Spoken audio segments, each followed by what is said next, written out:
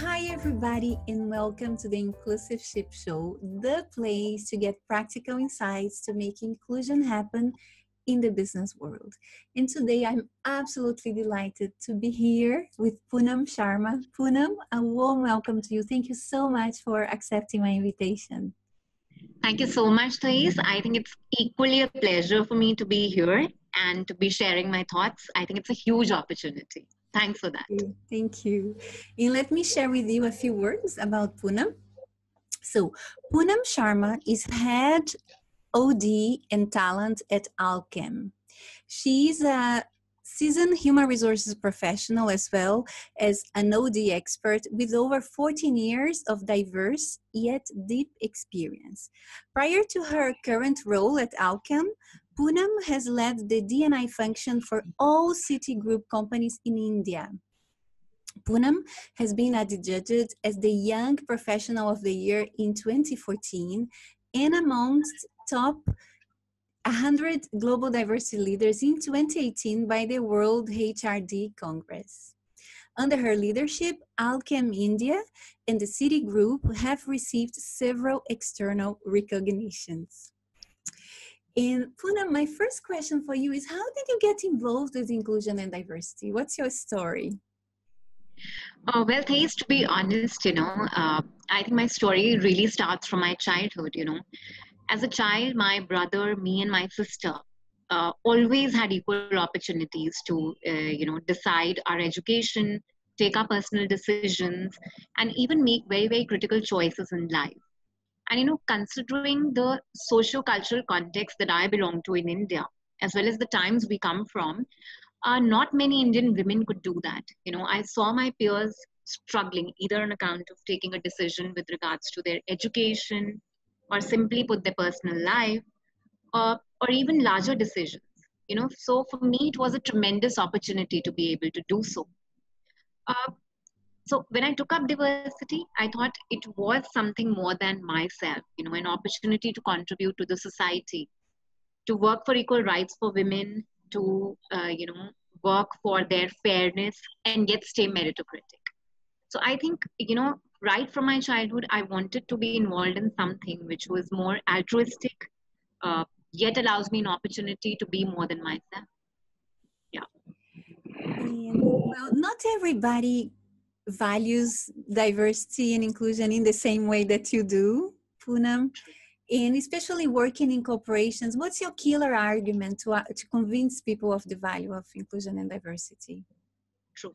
So, whenever I meet a business leader and I'm asked a question regarding, the value of diversity, I say, well, imagine an organization today, which is global in nature, which wants to make a mark, let's say, in every hook and corner of the world and in every country and in every sort of a different customer. What will happen if it operates with a set of employees which do not represent such a diverse mix? What will happen to the products that they produce? What will happen to the kind of understanding they bring to the table with respect to diverse customers?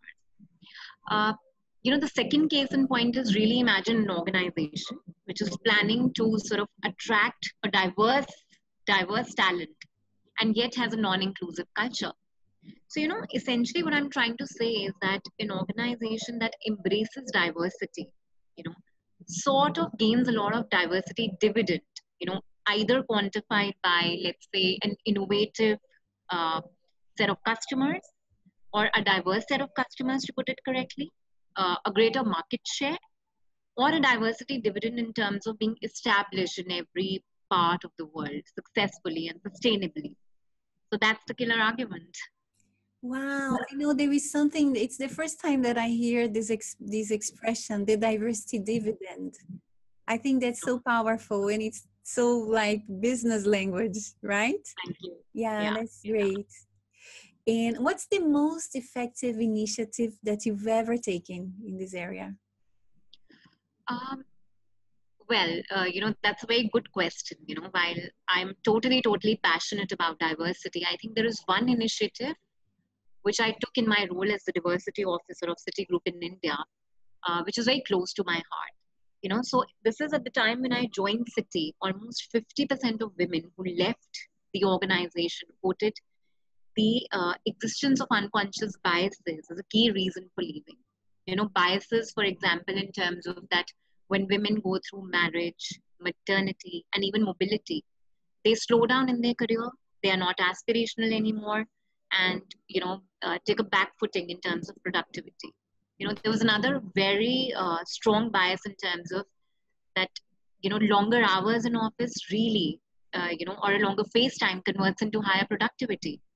So the initiative that I took aimed at really sensitizing the leaders, in terms of the unconscious biases that existed, and also somewhere telling them about the impact that it creates on the other gender, how difficult it is to have a non-inclusive culture and yet work towards the organizational objectives. So, really for this initiative phase, I worked for a month very intensively with the D&I research organization, which was, notably known for its diversity and inclusion research. We carved out a very powerful workshop, which was based on corporate theater methodology. So we, sort of took actual instances from Citi India. We played it out in terms of the role plays on how women on board, on how women who are coming back from maternity or marriage feeling when they come back into the workplace of Citi India. And I think that was the point when Citi leaders actually felt, what they were doing. It was all unconscious. They were not able to understand what they were doing and how they were impacting women at the workplace. So I think that was the most powerful initiative ever. What I did additionally was to make it sustainable and ensure that these unconscious biases are, totally removed from the system. I sort of spearheaded the creation of an India Diversity Council led by our CEO. We created gender networks, generational networks throughout different states and countries in India so that they support women in every corner when they join Citi. And I think within a year and a half of doing so, Thais, we were recognized by NHRD and the National Human Resource Network as one of the top 10 organizations for gender diversity. And, we improved. We became an inclusive workplace, because unconscious biases are very difficult to point out. It is very difficult to make people aware because there are much deep-rooted and softer issues. So till date, that is very close to my heart. Wow, yeah, well done. Congratulations, for this initiative. And there is something that you mentioned, when you started doing the workshop with leaders, and actually they were not aware of the impact. Because I believe in every diversity area, but especially when it comes to gender, there's this perception gap. Women know what they are going through, but maybe sometimes male leaders, they have no clue. It's not that they don't want, that that they don't want to take care of the situation. It's simply that they are not aware. So bringing that awareness to people, so important. Very important. Yeah. And what's the most common objection you come across? And how do you respond to that? Thais, the most common objection, and I would like to bring this point very beautifully in, is that, people feel that diversity and inclusion should always be quantified. And at the same time, the belief is that diversity and inclusion is only a good to have. So I believe that while it is important to assign a metric and to measure the impact of diversity, I think we're somewhere, not understanding the softer and the deeper underlying cultural issues or biases. Not everything can be quantified, right? So I believe that diversity is beautiful in a way because it's linked to culture. It's deep rooted in the values, attitudes, and beliefs. Some part of it will definitely be visible in business numbers directly, while others are for the leaders to understand. Others are more culturally built. And, it's very important for a leader to be mature, to understand both the numbers part of it, the strategy part of it, and the culture and the humane side of it. So that's what I would say. I think there is a saying by Einstein. He says that not everything that counts can be counted, and not everything that can be counted counts. I think it relates nicely, to what you've just said. Yeah, you beautifully summed it up. Yeah. And one of the common objections that I come across is that people think that diversity and inclusion initiatives, they go against the meritocracy principle. Yes. Leaders that say, I just want the best person for the job. I don't see people's gender or color or whatever. Yeah. How do you respond to that type of reaction? So, somewhere I believe, to be honest, that diversity and inclusion is a journey, right? While affirmative action or, some of the directives may be necessary to bring not equality, but fairness in workplace. More of diversity and inclusion should also be natural. But, let's be practical. The truth is that when I see a workplace, I see more number of men as compared to women. I see certain, uh, generations working in a different way as compared to others. So there are differences for sure, right? And it is important to take some interventions to bring them up the same curve. And, if it were a perfect world, then diversity and inclusion would be so much more easier. But the fact is that we're all different, and it's important to ensure fairness, meritocracy, and not equality. So fairness and equality should be understood very differently. The truth is that women are underrepresented in a certain way. The truth is that yes, there can be unconscious biases. So it is important to take a good and a very practical view to that. Well, can you develop a little bit, Poonam, on the difference between fairness and equality? You said that there is a difference. Yes. So, fairness basically means that, for example, if there were 50-50% representation, let's say, of both the genders in the workplace, and there were no sort of unconscious biases, right? I would have possibly taken, possibly, no particular steps or special steps for women to come up the curve, right? And to be more represented in the workplace. Now, it's just fair to take steps to ensure there is, more representation of women in the workplace, because, somewhere they're not fairly represented in the mix, right? So that's the fairness part of it.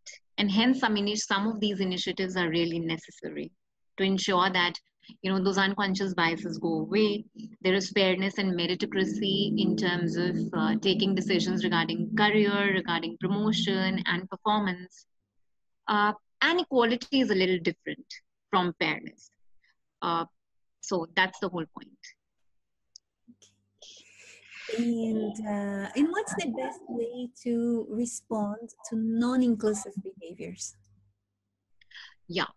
So I think the best way to respond to non-inclusive behaviors, Thais, is really to say that those behaviors are unconscious, right?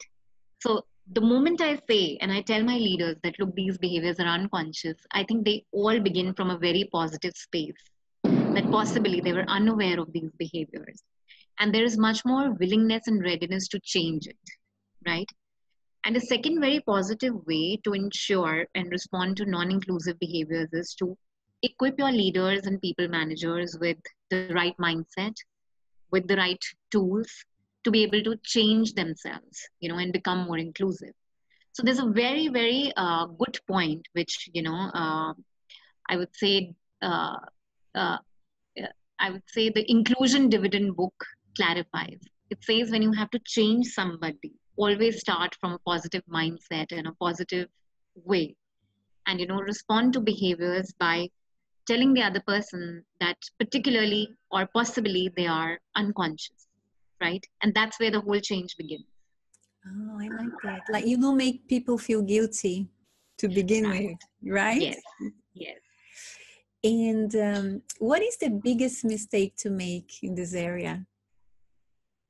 I think the biggest, again, mistake to begin is to think that, um, that diversity and inclusion is only a good to have, right? I think it is important to believe, for any leader or for any employee at large, that diversity and inclusion is a business imperative. Diversity and inclusion is a humane intervention. It is equally required to business to progress and equally required by employees and human beings to feel valued in the workplace, right? So it is not only a compliance perspective, or a good to have perspective. I think it is a need to have perspective. Okay, so really focus on the business case, is right? Yes, Would yes, that be? really focus on the business case. And what was the best piece advice that you were given, Poonam? And which Sure. advice would you give to anyone who wants really to accelerate, progress in this area? I think the best advice is, to firstly look at the cultural aspect of diversity and inclusion, and to also view inclusion as a conscious effort. It's very important to understand that diversity is a mere existence of differences, right? And just by being diverse, an organization cannot succeed. So my advice to diversity practitioners and professionals is to make a conscious effort to create an inclusive workforce from every standpoint, right? And really start by first impacting the mindset issues, before you sort of even launch a diversity strategy or an initiative and you look at the business side. I think it's a very important step and an aspect to look at the mindset side, the cultural barriers, some of the attitudes and beliefs which may come in the way of inclusion. It's very important. Let me also give you an example that if in Citi, I would have just started by launching a diversity strategy and not impact the mindset, through the whole intervention that we did of creating awareness of unconscious biases and building a management accountability around it, I think we wouldn't have succeeded in our diversity journey at all. Okay, but like, can you say that in itself was part of the strategy? Yes, it Like in could the be a very part of the beginning, strategy. the very Yes, the the very beginning. foundational part, maybe. No. Yes, it was the foundational part. So you're right. So in a way, I'm saying that for any diversity and inclusion to be successful, I think the foundation needs to be very strong. And the foundation is in understanding the values and the beliefs and the mindset of your leaders and the people managers. And what you see, what is trending now from your point of view when it comes to diversity and inclusion?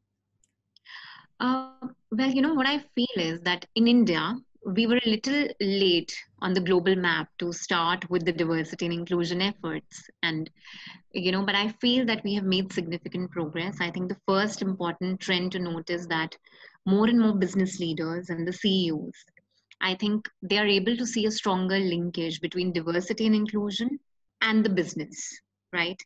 So I was reading about this PwC report recently, where they had interviewed the CEOs, global CEOs, and around 85% of them believe that diversity and inclusion strategy has really made a difference to the bottom line, you know. So more and more leaders are coming up, taking management accountability for ensuring that they build inclusive workplaces. So that's a very positive trend to watch out for. And the second trend, I believe, Thais, is really the whole principle of intersectionality. And I make it very simple to explain, which is that if we see some of our diversity practices and initiatives, especially the employee resource groups and the networks, right, they're typically woven around one or two at the max diversity attributes. Like we have gender networks, we have generational networks, right? But I think increasingly diversity strategies and initiatives will assume that every human has multiple facets and sides, you know. So for example, if I'm a woman with special abilities and from a particular minority, there will be diversity practices, there will be diversity networks that will cater to my multifaceted needs. So as we're becoming global, I think the intersectionality principle is becoming very important. And in India, there is a clear trending and assimilation of this principle of developing strategies which are more multifaceted and which are more inclusive of major differences. Yeah, so something that you mentioned before, you said that it's important that people focus on the inclusive culture. Yes. Like diversity is not the inclusive. Maybe this inclusive mindset and inclusive culture, maybe it is a good response to that intersectionality as well. Yes, that's what true. I mean, because an Yes. inclusive mindset, it's an inclusive mindset of all different aspects of a human being, usually. Right. No? Yes. Yeah. Yeah, there is a lot of connectedness there as well. And do you have a favorite book or a favorite TED Talk in inclusion and diversity? Yes, the favorite book is that I just told you about is Inclusion Dividend. And Wow, so it's the name of a book. Yeah. yes, Who's the yes, author? it's Mason Donovan who's written the book, and I think it's beautifully, it talks about, brings diversity very closer, to business. And some of the thoughts which are pioneering have come from the book. For example, the very thought that how do you change, a person's behavior from becoming non-inclusive to inclusive? It talks about that it's a journey, that you should start by putting a person or a leader in a positive space by saying, hey, that behavior is possibly unconscious. And, if you sort of move from unconscious bias to becoming more inclusive, these are the benefits you will realize. So it's a beautiful book, and it links diversity to business very, very nicely. Ah, great. That will be on my to-do list. I'm traveling soon on holidays, and I'll make Oh, sure I'll have this book. yeah. And any favorite quotes? Uh, well, not really a favorite quote, but a very, very practical belief that I have is that inclusion is something that is not something that we should have. It's something that is the need of the hour, right? I think, with globalization becoming the order of the day, with companies expanding, for example, if you look at Google, right? Google wants to make its search engine available to a consumer in every part of the world and in every language. So I think it's important for the companies and for the ecosystem to become so much more inclusive of the differences that we have. So becoming inclusive is the need of the hour.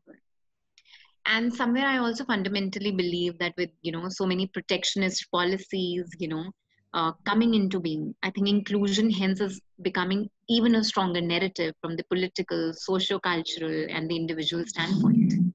Totally. Yeah. Yeah. Well, thank you so much, Poonam. I enjoyed so much our conversation.